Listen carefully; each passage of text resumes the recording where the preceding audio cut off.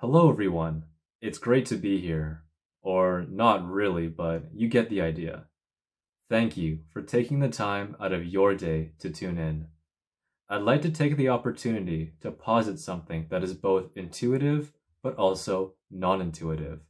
And this thing takes constant internal thought and effort to maintain. What is it? It's the mentality of it is not about you. It's not about me either, but it is not about you. I argue that through this mentality and the subsequent actions you and others will take with this principle in mind will overall make our world a better place. What do I mean by that? This life, this world, this planet, this universe does not revolve around you or me. There's 7.8 billion people on Earth, so how special could one single person really be? I don't think there's anyone who would deserve a special kind of treatment that puts them morally above someone else. That is, being exempt from accountability from their actions, so long as they executed them with their own agency. And you may be thinking to yourself, well, yeah, duh, I learned that when I was a child.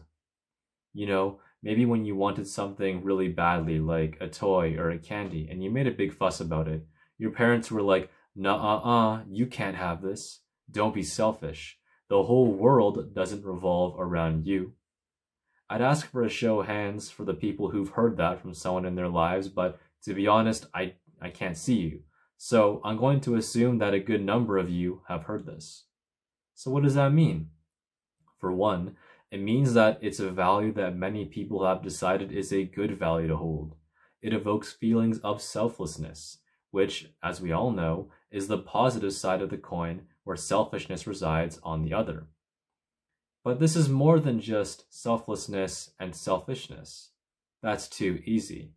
Of course, being selfish is bad.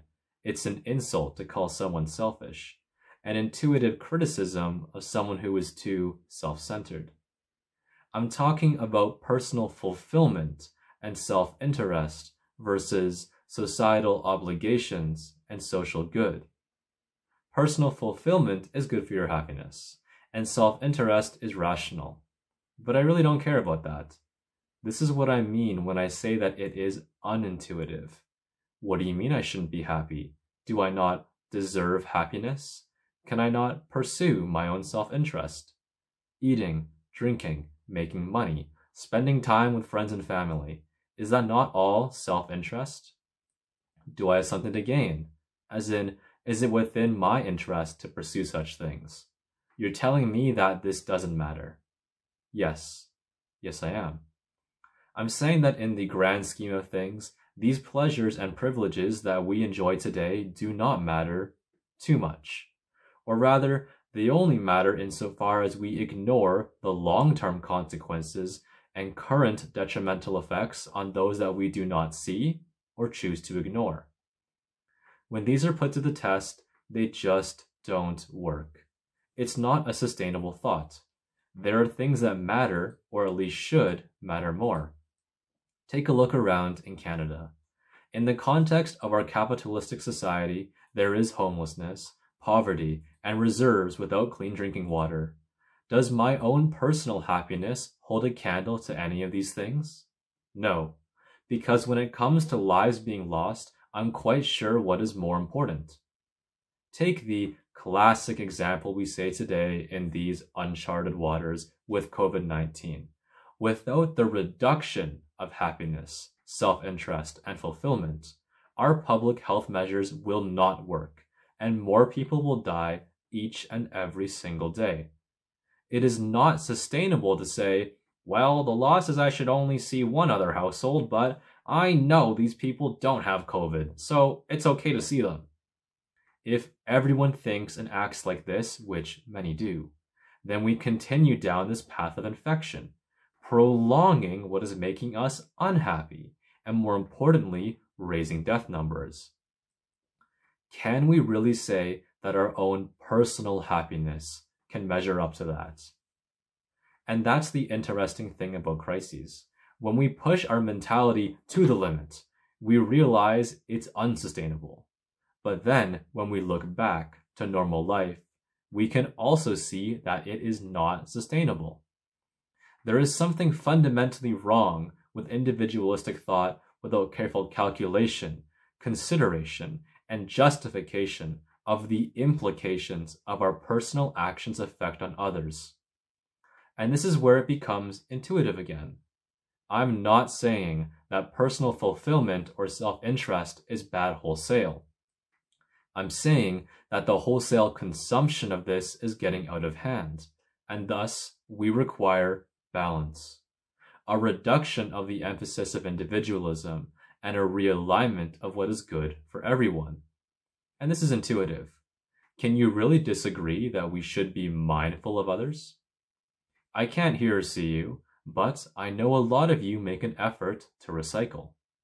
Separate the plastics from the garbage, from the paper, from the organic material, from the blue bin or the green bin or the black bin or the yellow bag or what have you. Oh my goodness, what a hassle.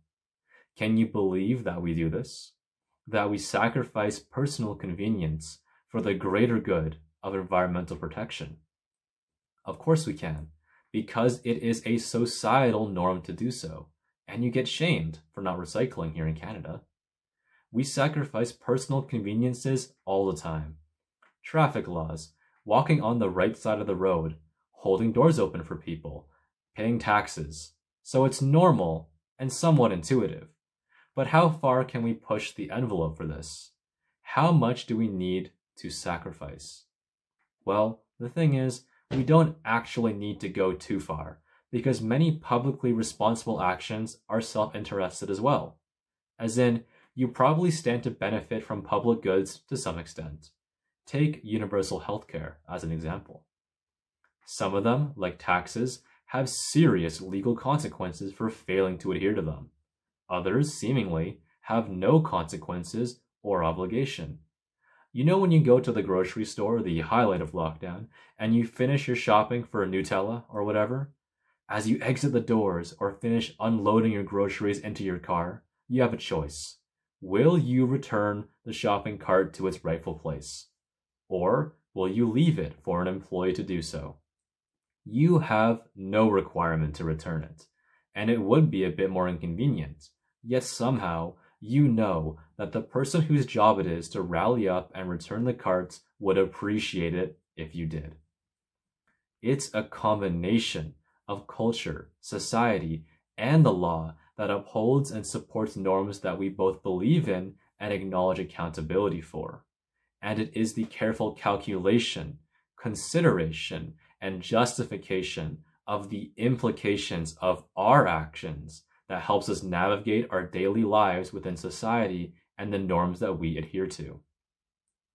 COVID is an example of this, wherein we have to constantly consider our actions for our health and safety, as well as for others. But there are also people in society who do not care about the greater social good, refuse to wear a mask, don't adhere to social distancing, don't follow the law, and spread misinformation.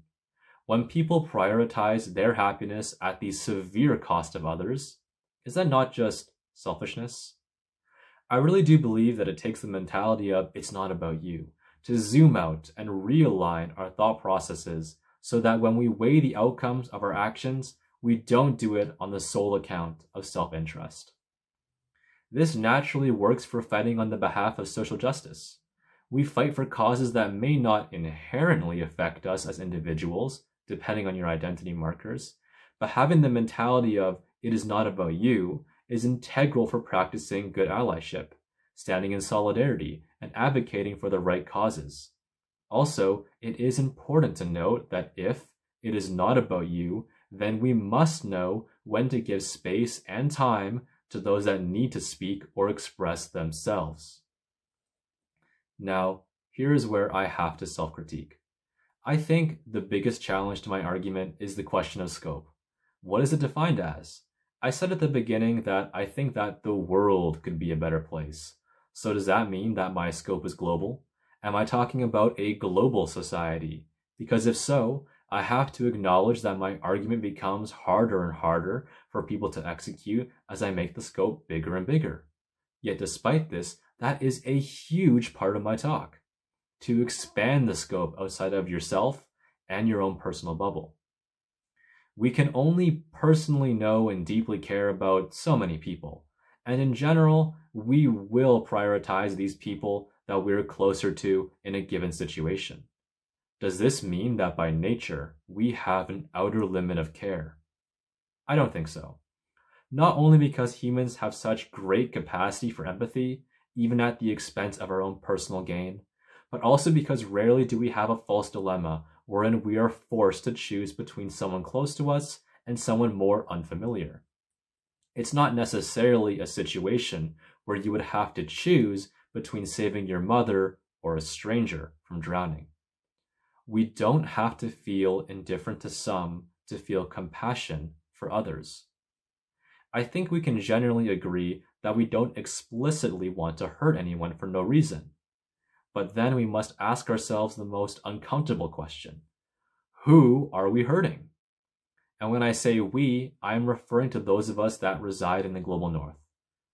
The global north is comprised of nations generally north of the equator, with developed, powerful economies, relatively stable systems of governance, an abundance of technology, and an aging population.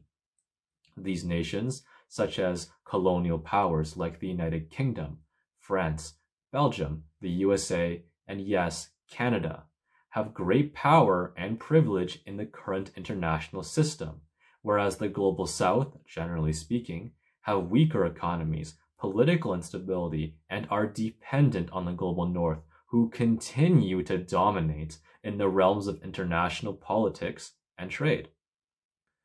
Every single day, with every product that we consume, we contribute to the domination and disadvantaging of the people of the global south. Our phones, made with the cobalt mined from slave child labor.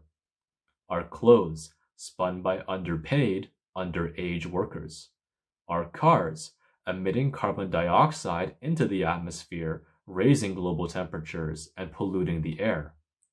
Our thirst for oil, driving war and conflict that destabilizes the Middle East. Our garbage, shipped in boats to other countries to be sorted, processed, or burned. We don't want to hurt anyone, yet we do. And ignorance, willful blindness, and a hyperfixation on the self contributes to this cycle of harm.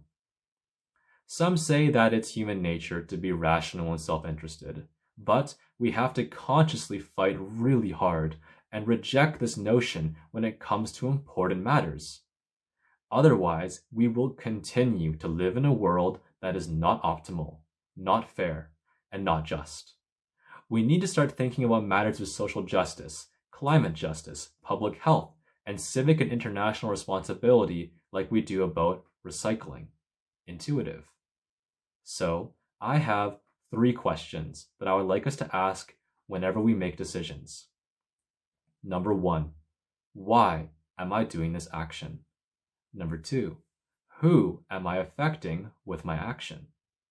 And number 3, is the cost of my action worth it? Or is there a more responsible way to achieve what I want?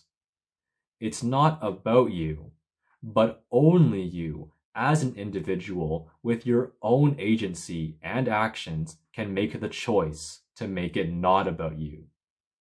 And to the people here in the room, your own rooms, I sincerely hope that you join me in this. Thank you so much for your time and attention, everyone. Please stay safe, and I hope to see you soon.